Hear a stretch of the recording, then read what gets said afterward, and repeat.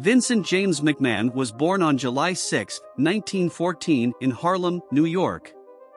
His father was Roderick James McMahon, who was a wrestling and boxing promoter. It is unclear whether Vincent J. or his father Roderick founded Capital Wrestling Promotion in 1953, which eventually became the WWE. However, Roderick died in 1954 at the age of 72, when Vincent J. was 39 years old.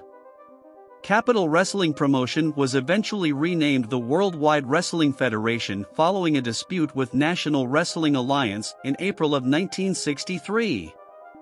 The WWF became the most dominant wrestling promotion in the Northeast during the 1950s and 60s, primarily in Baltimore, New York, and New Jersey.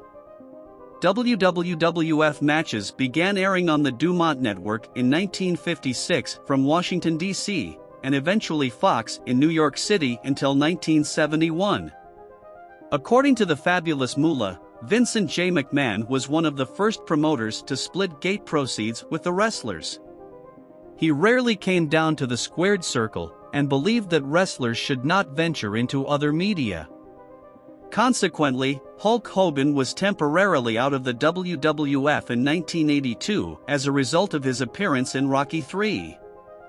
After rejoining the NWA in 1971, the WWF was renamed the World Wrestling Federation in 1979 before it left the NWA for good in 1983.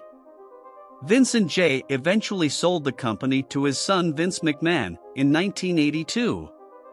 Mr. McMahon said that his father probably would have never sold him the company if he knew he wanted to make the company national and eventually worldwide in scope, because he believed in wrestling having regional promotions. Unfortunately, Vincent J. did not live to see the growth of the WWE. He died on May 24, 1984 from pancreatic cancer at the age of 69. Vincent J. McMahon was inducted into the WWF Hall of Fame in 1996.